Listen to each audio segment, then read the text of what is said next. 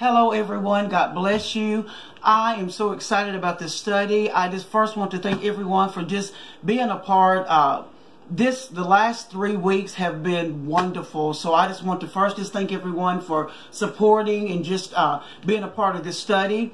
I wanted to come on tonight simply as an introduction to our Saturday session. This is Beauty for Ashes Healing Ministry. I am Elder Carla Blanton, and I want to just do, again, a really simple, quick, precise introduction to the spirit of the false burden. And I know that this one is not as familiar as the others, and I wanted just to give some really simple information to even help our understanding even as we proceed in this week of looking at the post and reading the scriptures and even receiving the session on Saturday. I wanted to first just go into false. What is the meaning of false? What is a false burden? Well, the word false, it means not according to truth or fact. And we know that the enemy is the liar. He is the father of lies. It is incorrect. We also know the enemy paints illusions. It's meant to deceive. We also know that the enemy is a deceiver.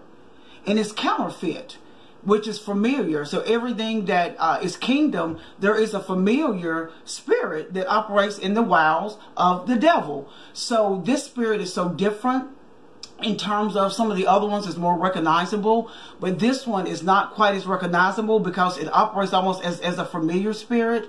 So I wanted to admonish you to even be seeking God even this week to help you to be able to identify the wiles of the devil and don't be caught carrying that which God never intended for you to carry. So that this is the whole idea behind this particular session, dealing with false burdens. Every burden is not bad.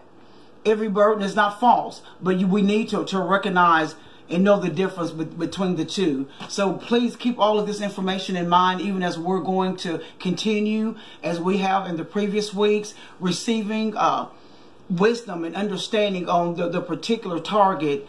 But remember that some things is not meant for you to carry. Some things we take it to God. Other things it's not meant for you to carry. So don't allow additional stress in your life because God never intended it.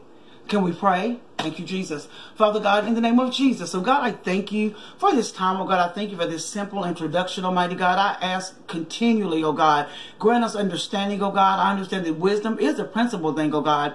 And all I get and get an understanding, oh God. So this is a season, oh God, for us to retrieve, oh God, and to get all the information, oh God, in your word that we can grow and to prosper, Almighty God. And we'll be careful to give you the praise, the honor, and the glory, oh God, even as you continue to heal, as you continue to deliver, as you continue to set free. So God, I thank you. I plead the blood of Jesus even now, God. And I know that it is done, oh God, because the prayers of the righteous, they do avail as much. So God, we thank you, we bless you, and we commit this prayer to you. And I pray it in Jesus' name.